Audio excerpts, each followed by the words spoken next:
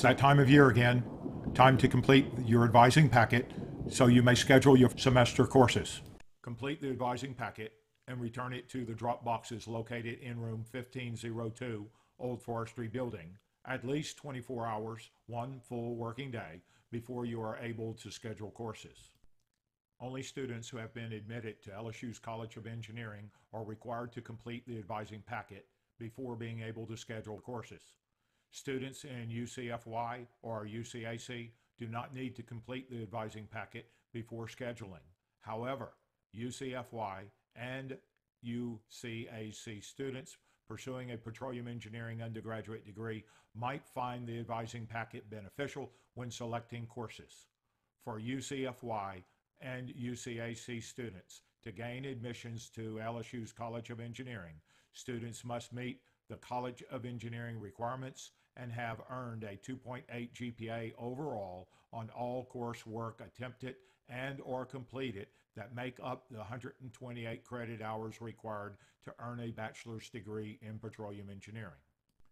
Students who are enrolled in or who have completed PetE 3050 or PetE 4050 will deposit their advising packet in Dr. Hughes's Dropbox. All other students will deposit their advising packet in Dr. Thurber's Dropbox. Drop boxes are located on the floor just as you walk into room 1502, Old Forestry Building. Let's look at the steps to complete the advising packet. Step 1. Print your degree audit. Be sure to print the correct degree audit by adding the catalog year. Students who have completed or who plan to enroll in Physics 2110 should print their degree audit on the 2015-16 or newer catalog.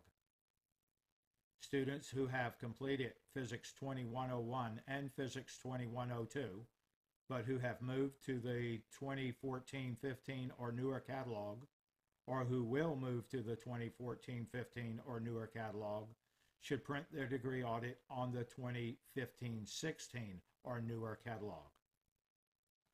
Students who have completed Physics 2101 and Physics 2102 and who wish to remain on the old catalog should print their degree audit on the 2013-14 catalog. To complete the advising packet from your degree audit for each course listed in column C of the spreadsheet that you have successfully completed or for which you are currently enrolled, insert the number found in column B into column A.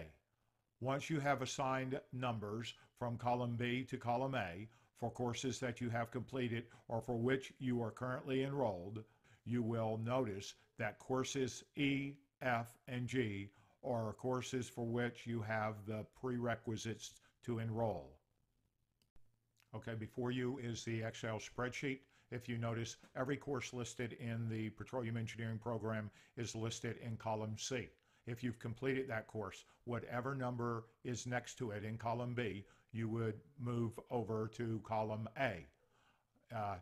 Then in column E, F, and G, the program will take over and will give you a list of all the courses for which you have prerequisites.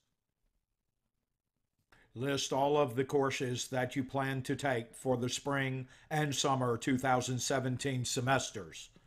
Those are courses that you should find on column E, F, and G on your spreadsheet, the courses for which you have the prerequisites to enroll. Students who are enrolled in or who have completed PetE 3050 or PetE 4050 will deposit their stapled advising packet, the MS Excel spreadsheet, and the fall 2016 course list in Dr. Hughes's box.